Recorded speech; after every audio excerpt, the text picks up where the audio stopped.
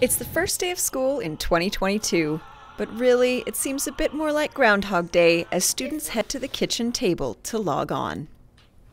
I hate this.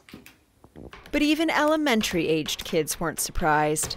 I kind of saw this coming because last time that we did online school, it was in person for a bit, then online. And I figured, well, with this Omicron stuff, I figured that will be coming right back. Unfortunately.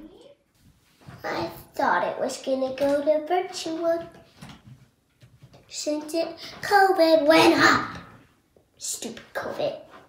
This time, the students I spoke with will have asynchronous learning time away from Google Meet.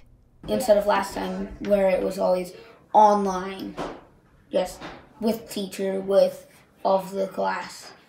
Are you looking forward to that? Kind of.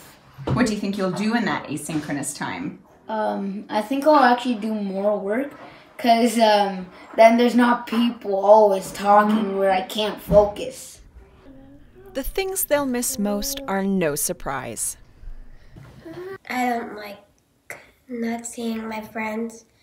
What's the point of actually doing it as a class if you don't get to see them in person? Real school is better because you can play with your friends.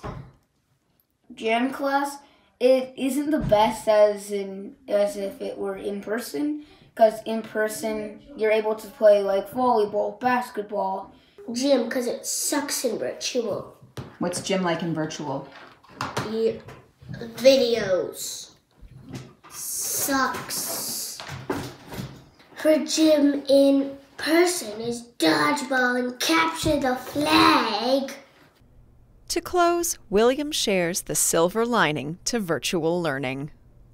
I like it-ish because you guys sleep in. Was before I would always be walking to school, especially in this cold. That sucks. To all the fellow parents helping with virtual out there, just do what you can. And remember, this too shall pass. Reporting for Halton News, I'm Nikki Wesley.